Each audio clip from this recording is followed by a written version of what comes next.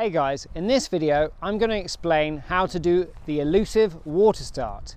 Now if you haven't perfected your body dragging, make sure you go watch my video and practice that as much as possible, because the more you practice your body dragging, the easier water starting will become.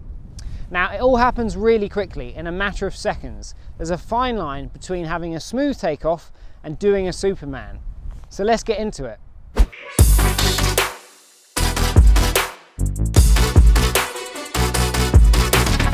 Before attempting the water start, there are several prerequisites.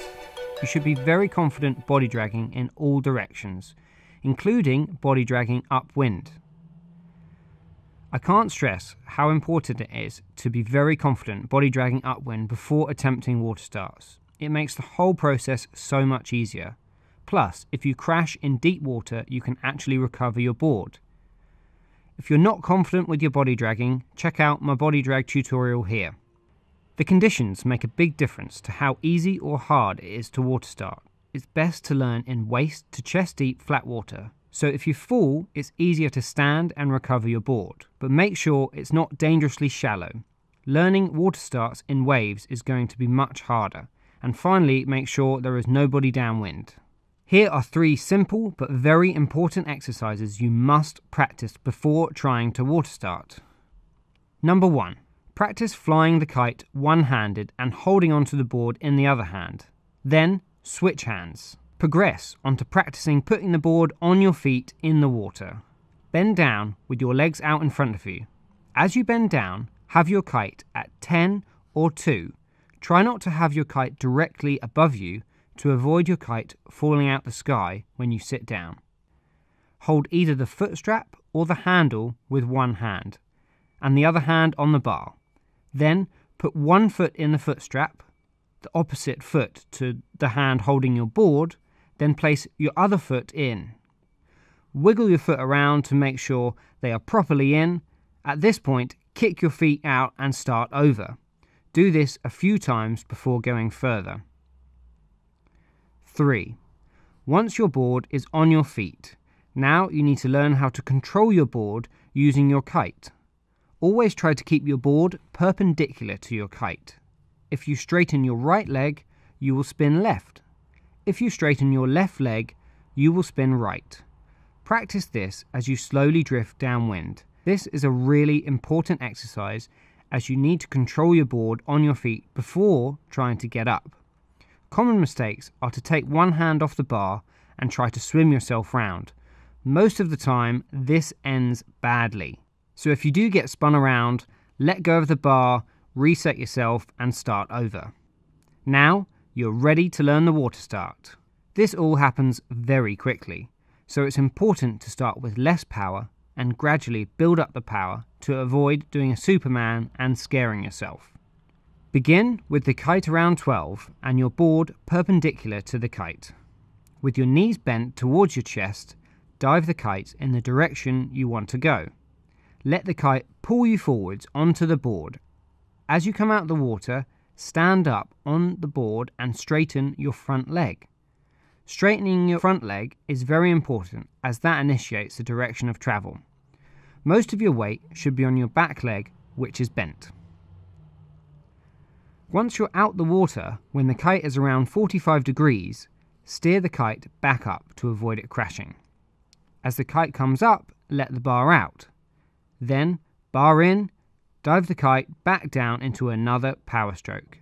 Continue steering the kite up and down to continue riding. These power strokes will keep your momentum and speed. Once you have enough speed and apparent wind, you will be able to leave the kite at around 45 degrees and cruise along. That's officially when you are a kite surfer. Congrats! To stop, bring the kite up to 12, sheet the bar out and lean back. Check out my video on how to stop here. Let's look at some common mistakes. The most common mistake is having both legs straight or straightening your entire body, which can result in a bad crash. It's really important to point downwind towards your kite as you come out the water. You can point the board downwind by straightening your front leg and pointing your toes. Be careful not to straighten your front leg too early. This can cause you to catch the nose of your board in the water.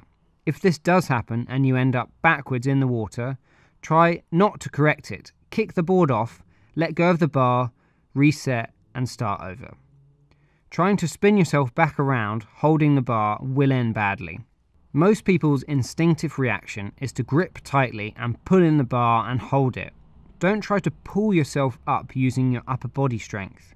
Let the power of the kite pull your hips through the harness. Try holding the bar with your fingertips. If you're not getting enough power to get up, then you're probably not steering the kite enough. If you don't turn it quick enough, it will stay at the edge of the wind window and it won't provide enough lift. The next progression is to start with your kite at either 1 or 11 p.m, the opposite side of the window to the direction you want to travel. This will help get more lift and power. Try to dive your kite into the power zone rather than steering it around the edge of the window. Finding the balance of power is the hardest aspect of the water start. There are many factors that affect this, from your own weight to the size of the kite and what board you have. Too much power and you do a Superman. Not enough power and you can't get out the water. So start slowly and build it up. Avoid scaring yourself. Here are some top tips. It's very important to be able to control the strength of your power dive. The slower you steer the kite, the less the kite will dive into the power. The faster you steer the kite, the more the kite will dive into the power. If your power dive is too weak, then you can always try again. By diving the kite too fast means bad crashes and broken kites. As the kite pulls, roll your head and shoulders forwards. Don't try to edge away from the kite straight away. Point your toes forward and twist your hips to flatten out the board and point the board downwind towards the kite. As the kite comes up, sheet the bar out slightly. As the kite comes down, sheet the bar back in.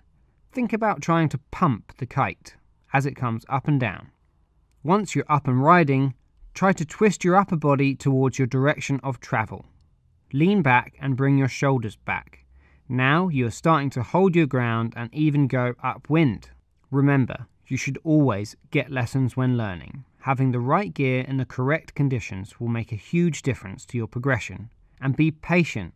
This all happens in a matter of seconds and is one of the hardest parts of learning to kitesurf. There is so much to take in. Start slow and build up so you don't scare yourself. Once you have cracked this, you are away and the rest will flow. So as you can see, it all happens very quickly. That's why I'd recommend starting slow and building up slowly. You don't want to scare yourself. And watch the video loads of times and make sure you've got a good amount of power. You don't want to be too overpowered, you don't want to be too underpowered. You want to be just right. Cheers for watching. If you enjoyed it, please consider subscribing. It all really helps my channel, much appreciated. See you in the next video. Peace out.